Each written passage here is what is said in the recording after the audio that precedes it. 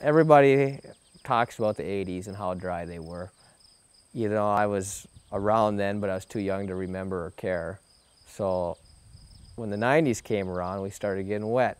And that's all I remember is being too wet. Now these last couple of years, it seems like we're back into a little bit of a drier cycle. So it does make you think about shifting your management to change to wet and or dry years. So.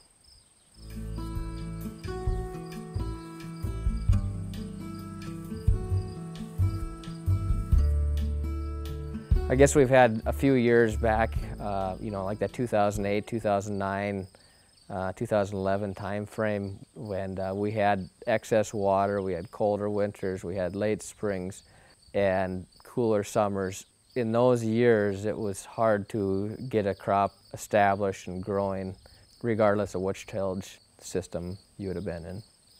Typically, we've had some really wet springs and summers, and so trying to get on those acres in a timely fashion in the spring of the year has been tough for us in these situations.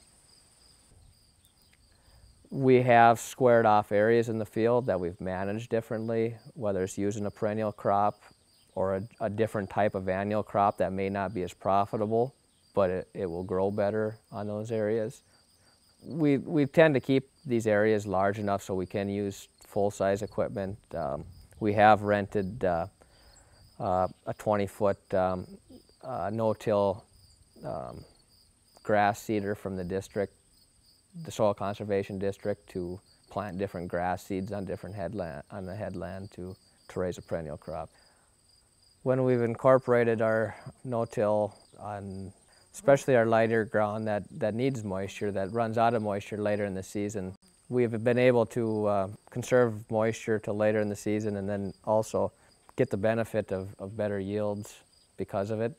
So on some of our acres, depending on how bad the salinity is, we've either used alfalfa, if it's kind of bad but not horrible, to put on our headlands where we have the ditch effect.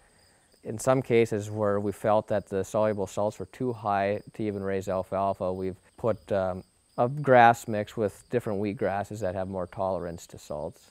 And we're able to produce a hay crop or an alfalfa crop on these headlands rather than producing no crop at all like we were in the past.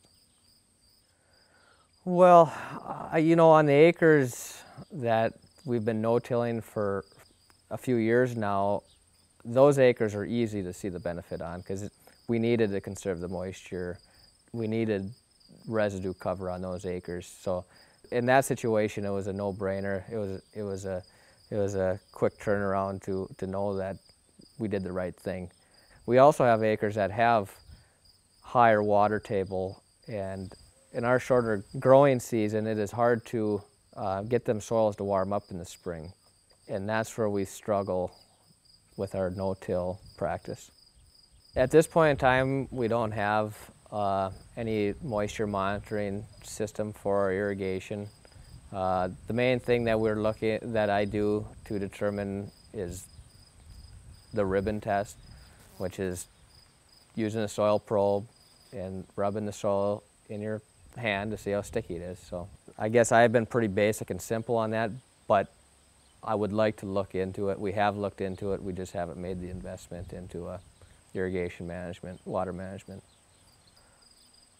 I think between using no-till as well as cover crops, we're building ourselves to become more resilient to adverse weather conditions, whether it be too much rain, not enough rain. We can use cover crops to manage our moisture. We can use no-till to conserve our moisture. Both of them are helping with our soil structure.